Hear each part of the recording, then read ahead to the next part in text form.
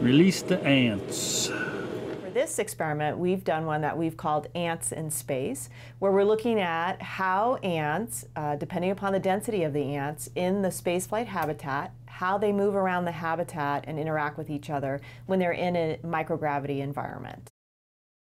We've developed a curriculum guide based around this experiment where they can get that for free from the bioedonline.org website. The ants have been released. They would build a habitat that's very similar to the spaceflight habitat that's up in space. And then the kids get to go out and collect their ants.